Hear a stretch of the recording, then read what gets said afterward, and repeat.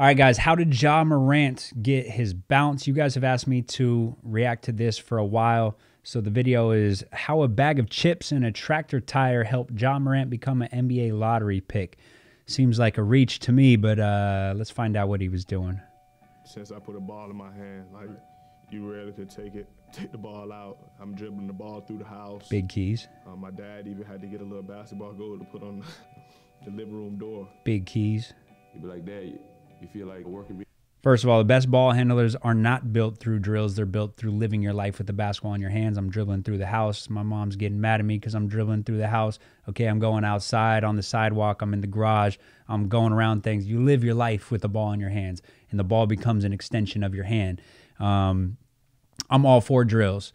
And believe me, I've put in my 10,000 hours with ball handling drills. But I attribute the handles that I've developed to living the life with the ball in the hand. There's nothing that can replicate that. There's no amount of structured drills that can replicate that. You live your life with the ball in your hands. You play a lot of basketball. You get in-game reps. That's how you get handles. So claim number one, I'm with that. That's where he got his handles from. So that's I'm with that. Me like, all right, let's go. Oh, that's a dope setup. So, in 2009, when Ja was 10 years You got the old, full court in the his father backyard. built a basketball court in their backyard That's so he could sick. train his son. Ja would get on Facebook and be like, we got a hoop session in my backyard at this time. Love it. Kids aren't doing that. Take it upon yourself to, hey, go recruit bodies. Go recruit people to play against. You got to play, and he's playing out here on concrete, and guess what? He's not getting hurt because our body adapts as long as you dose it the right way and you gradually kind of ramp up. And it's okay to play outside, guys. You don't have to play in the nice, fancy gym all the time. You know, go play on concrete. Like 50 to 60 people out there just playing. 50 to 60 people out there. On the grill for everybody who come out. Getting his post-workout protein. We love it. Paid off. Left-hand Ja's floaters. We focus love was it. basketball. Coordinated. As a high school freshman, Ja stood Small. just 5'7". 5'7" as a freshman. Guys, there's hope. There's hope. There's not hope for me because I'm still 5'9", so I'm still waiting on my growth spurt. There's not hope for me. If you're listening to this, there might still be some hope for you. Some people hit their growth spurt late. Freshman year is a weird time. Sometimes sophomore year, sometimes even junior year, it's a weird time because you got your grown men who grew in the 7th grade and they already had their full-grown beards and their mustache. And then you got your little kids. Ja Morant is a kid. I was a kid until I was like, you know, sophomore, junior in high school. So it's a weird time, and that's why rankings at this age is so stupid because the cards are reshuffled once everybody hits puberty. So when you're looking at these middle school rankings and these early high school rankings, your top 10, it's all the full-grown kids. It's all the full-grown men who already hit puberty, and then the rest, like, they get discouraged. But the truth is, if they keep at their game, and when you're small, you develop some stuff, and then you grow late, like a C.J. McCollum, man, Anthony Davis, you know, you grow late. Now you still got that bag, and you got these little tricks that allowed you to survive as a little person, and then you get that adequate height. Now you're dangerous. So it's not a bad thing if you're small early on. And there's no tricks to growing. You eat enough nutrients. You sleep enough. Exercise is great for growth hormone. But look, there's really no secret. There's a lot that you can do to ruin your growth. There's not a lot that you can do to help your growth. So it really comes down to your genetics and not having nutritional deficiencies and not being deficient in sleep. So like if you're getting your around 8 hours and you're getting your protein, your carbohydrates, your fat, and all of your micronutrients, you're eating your vegetables and your fruits, you're probably going to reach your growth potential. But yeah, there's no secret tricks. I know I searched day and night on the internet. How do you stretch your body out? Like, what do you know? Because that might stretch your muscles out a little bit, but it's not going to change your bone structure. So just eat well, sleep well, and hope for the best. And don't rely on it, man. Go out and get good. And if the growth spurt hits later, great. If it doesn't, hey, I'm nice anyways, because I'm not relying on the height. He wasn't dunking. So So that's when I got the big tractor tire in the backyard. So after every drill, I had him jumping on it 25 times. And then after that, After every drill, jumping 25 times. got crazy. The bounce got crazy after that. So, not that it's bad. That's not bad. So typically in strength and conditioning, we talk about high rep plyometrics being bad. It's not that it's bad. This is an area that hasn't been interpreted well from the Russian literature, from Verkhoshansky and the kind of the godfathers of plyometrics.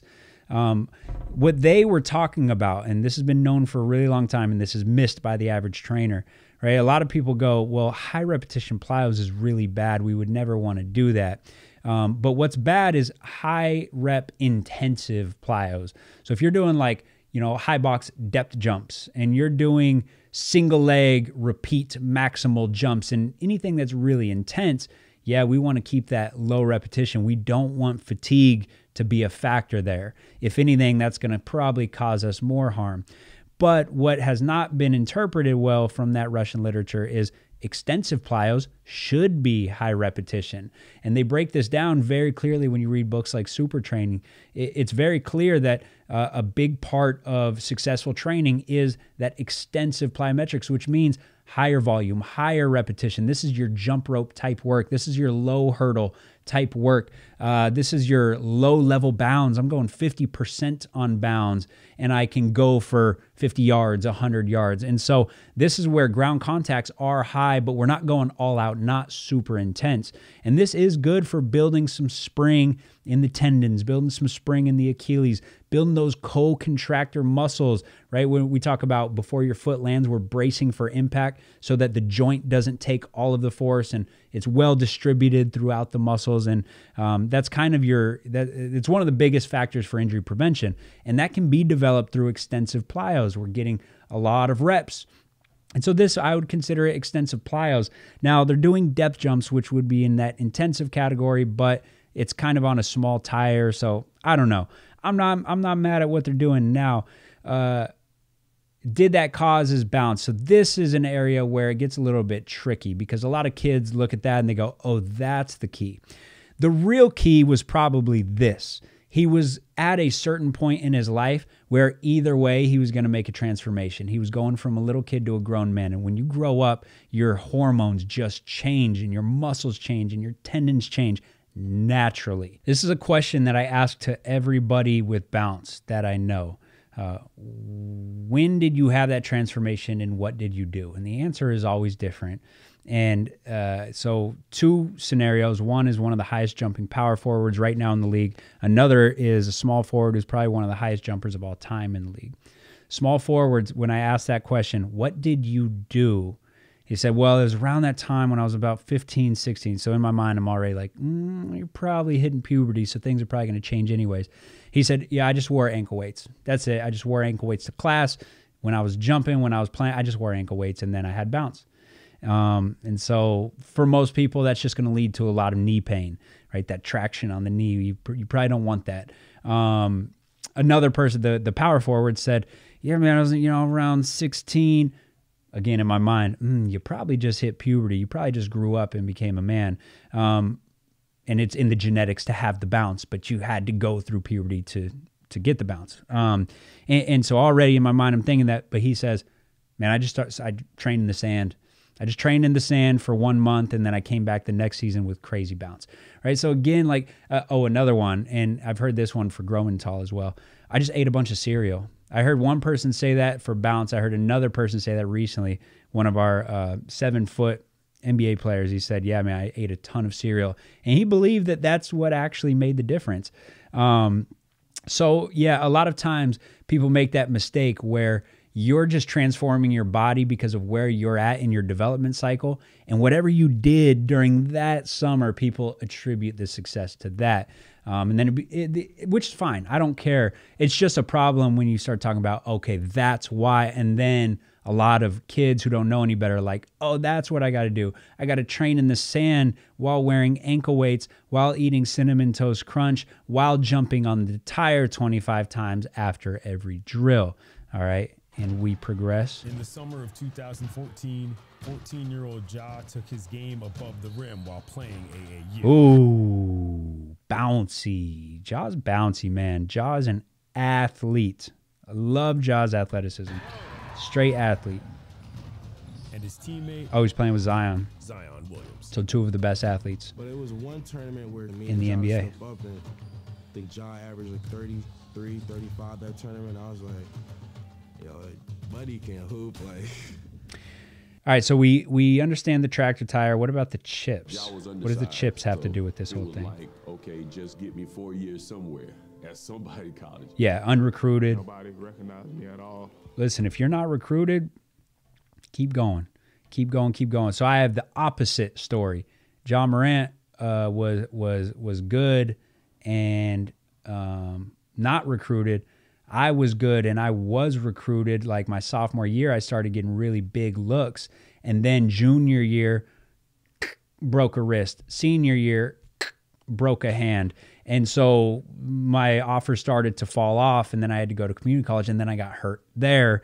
And just bone break after bone break. Random things, all not connected, which for me it was my nutrition. I had a vitamin D deficiency because I lived in the gym and I was never out in the sun, and I didn't know any better. So I lifted weights. I did the things that I felt like made sense for injury prevention, but I was missing one thing. Get out in the sun, and more importantly, go get a blood test, because you might be deficient in one nutrient and it can cause problems. So be very self-aware with what you're lacking, because that makes a huge difference. So I just want to say, me and Ja, opposite stories. I was just worried about the colleges and other people, thinking like, am I good enough? Before his senior year, Ja, barely 6 foot and only 150 pounds, Dang, he was attends small. a 2-day tournament in the hopes of finally being noticed. He I got was added small. to the camp late. What is he now? He's probably 6'2".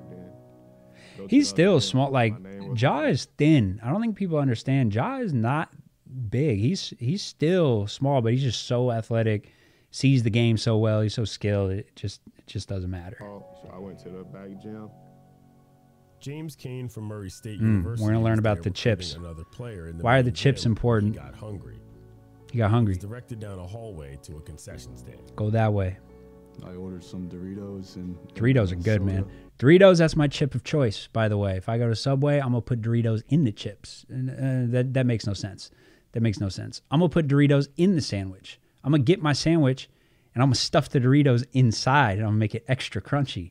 That's what I'll do, because Doritos are good, and that's my favorite chip. And Ja got Doritos, too, and it got him recruited. You see what Doritos do?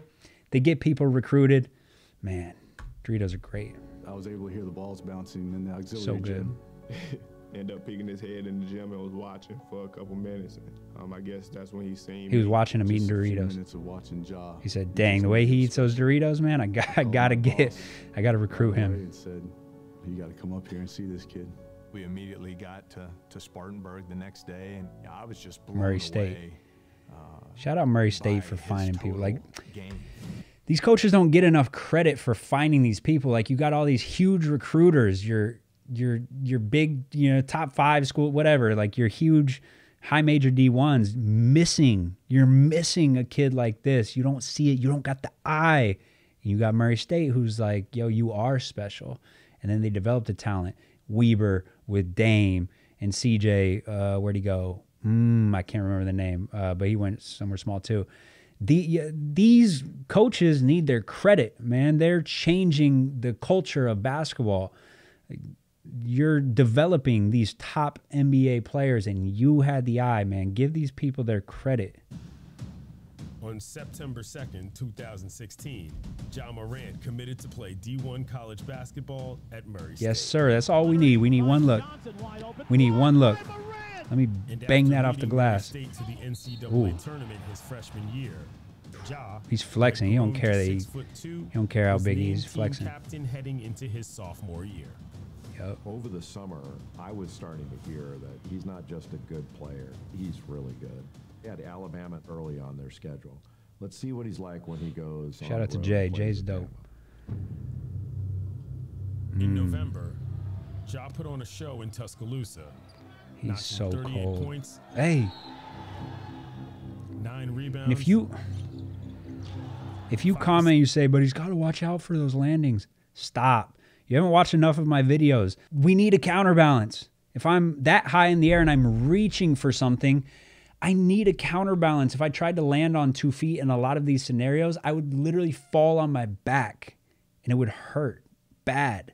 So, therefore, we kick one leg.